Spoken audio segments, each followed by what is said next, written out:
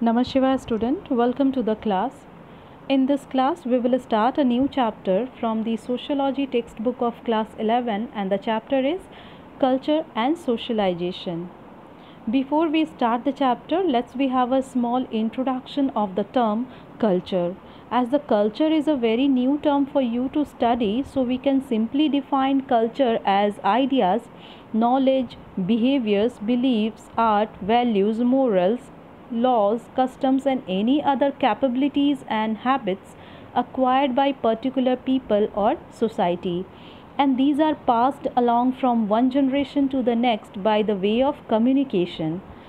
Here, culture encompasses religion, food, what we wear, how we wear it, our language, marriage, music, what we believe is right or wrong, how we sit at the table, our eating manners, how we greet visitors, how we behave with loved ones, and a millions of other things. Here, if I'll give you an example, like if you greet someone by folding your hand and saying namaste, it is considered as Indian culture. But at the same time, if you shake hands with someone, then it is a sign of Western culture. Here, one activity is given for you that how do you greet another person in your culture, and do you greet different kinds of person differently? So you can discuss any awkward experience you may have had when you did not know how you should greet a person because you did not share a common culture. Here, just like you need a map to navigate over unknown space or territory, in the same way you need culture to conduct or behave yourself in society. Culture is the common understanding which is learnt and developed through social interaction with others in society. But cultures are never finished products. They are always changing and evolving. Elements are constantly being added, deleted, expanded, shrunk, and rearranged. And this makes cultures dynamic as functioning units.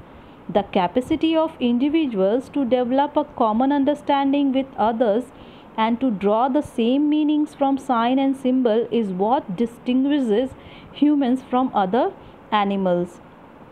Here, creating meaning is a social virtue as we learn it in the company of others in families, groups, and communities.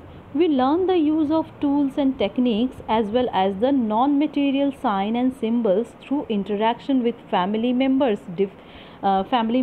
friends, and colleagues in different social settings. And much of this knowledge is systematically described and conveyed either orally or through books.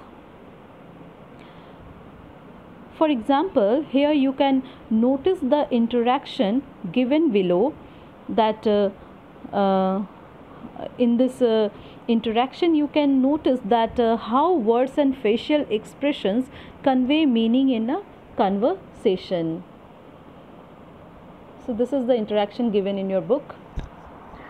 So this learning prepares us for carrying out our roles and responsibilities in society.